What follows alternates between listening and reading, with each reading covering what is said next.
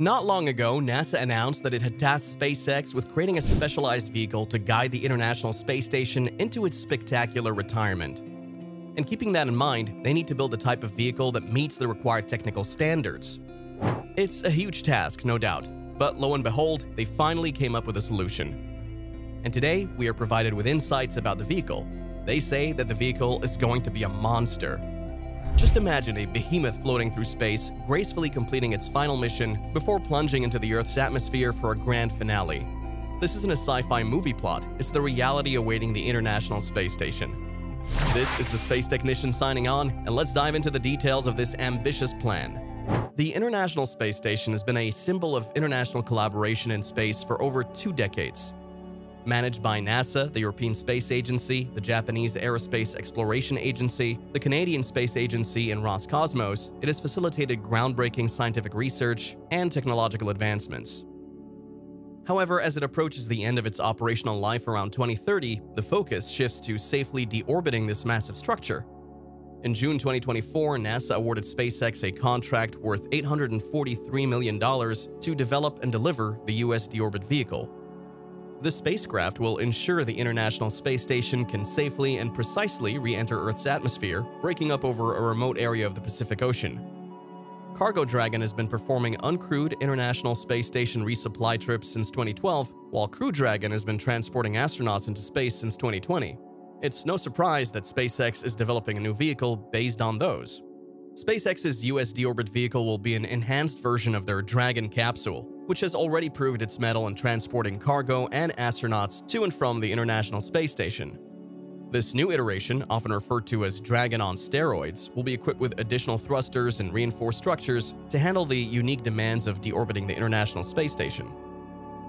The vehicle design will build upon SpaceX's Dragon cargo spacecraft, with an enhanced trunk section that will host propellant tanks, engines, avionics, power generation, and thermal hardware tailored to complete this mission, said Sarah Walker, SpaceX's Director of Dragon Mission Management, during a press conference on July 17th.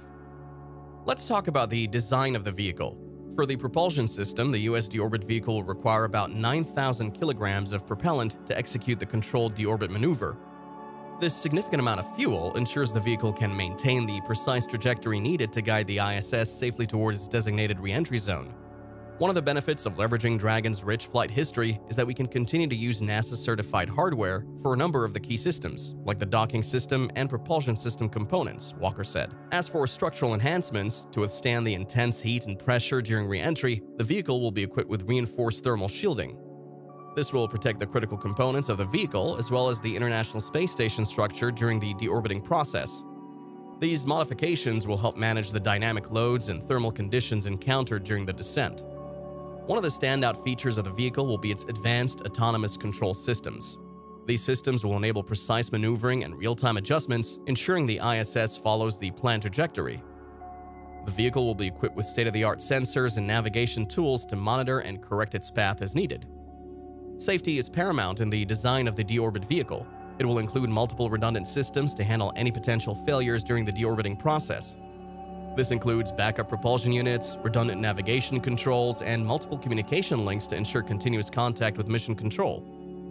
The vehicle will be designed to integrate seamlessly with the existing modules of the ISS. This includes docking mechanisms and interface systems that can connect with the International Space Station structure, allowing for a secure and stable deorbiting operation. So here's the plan. Step 1. Docking. The ISS Deorbit Vehicle will launch aboard the SpaceX vehicle and rendezvous with the ISS. Using its advanced docking systems, it'll securely attach to the station. Step 2. Preparation for deorbit. Once docked, the ISS Deorbit Vehicle will begin preparations for deorbiting, including system checks and propellant loading. Step 3. Deorbit burn. At the designated time, the ISS Deorbit Vehicle will initiate a deorbit burn, gradually lowering the ISS's orbit. Step 4. Controlled descent. The vehicle will guide the ISS through a controlled descent, making real-time adjustments to ensure it follows the intended path. And lastly, re-entry and breakup. As the ISS enters the denser layers of the atmosphere, it'll begin to break up. The ISS deorbiting vehicle will ensure the debris follows a trajectory that minimizes risk to populated areas, directing it towards a remote part of the Pacific Ocean. The ISS is anticipated to progressively return to Earth throughout 12 to 18 months. A speed of around 187 feet per second is required under the contract. That's 205 kilometers per hour, or somewhat over 127 miles per hour. It'll require a larger Dragon, a one-off created particularly for this special mission, to provide that kind of impulse. According to Walker, the trunk portion that houses the propulsion, electricity, and other essential components will be twice as big as the typical freight Dragon trunk. This vehicle needs a ton of propellant, a ton of engines to provide a lot of thrust to push the International Space Station, she stated.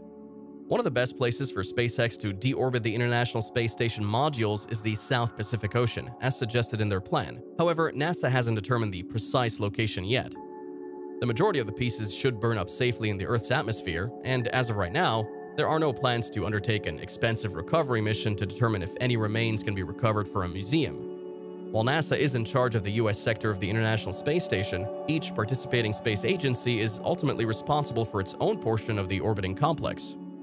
While the developments are still going on, NASA has requested a specialized emergency response study from SpaceX with a contract valued at $266,678. The study is part of NASA's ongoing efforts to enhance the return capabilities of the Dragon spacecraft in various unforeseen circumstances. It aims to develop strategies and solutions that would facilitate the safe return of astronauts to Earth in case of critical situations aboard the International Space Station.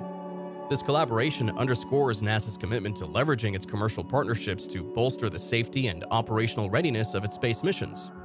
The study is also designed to evaluate and possibly augment the existing emergency protocols involving SpaceX's Dragon spacecraft. This includes examining the feasibility of using additional contingency suits and the Dragon spacecraft's capability to support extra crew members in case of an emergency return. This emergency response study fits seamlessly into the broader context of NASA's collaboration with SpaceX to develop a vehicle capable of deorbiting the International Space Station safely. The detailed design and functionality of this new deorbit vehicle are pivotal for ensuring that the decommissioning of the International Space Station is handled with the utmost precision and safety. What survives re-entry will be heavily influenced by its construction, although agency estimates indicate that components will range in size from household microwave ovens to standard vehicles. The historic burn is projected to occur around January 2031, when the 11-year solar cycle should be at its lowest point and the Earth's atmosphere should be puffing up as a result of the Sun's activity. While the ISS has been a linchpin for space research, its deorbiting marks a transition to a new era of commercial space stations. NASA plans to continue supporting scientific research and technology development through commercially operated platforms, with the agency acting as an anchor customer. This shift aims to foster innovation and reduce costs, paving the way for more ambitious missions to the Moon, Mars, and beyond. The deorbiting of the ISS by SpaceX's US Deorbit Vehicle represents a significant milestone in space exploration. It showcases the advancements in space technology and the importance of international collaboration. NASA's request for an emergency response study from SpaceX, combined with the development of a sophisticated deorbit vehicle, showcases a comprehensive approach to managing the International Space Station's eventual decommissioning. So, what do you think of this gigantic vehicle? Let us know your thoughts in the comments section below, and leave a like if you enjoyed the video. Don't forget to subscribe to the channel and hit the bell icon to never miss an update on space exploration. Stay tuned as we witness history in the making, with SpaceX and NASA leading the charge into the cosmos. This is the Space Technician signing off for now, and I'll see you Space Cowboys in the next one.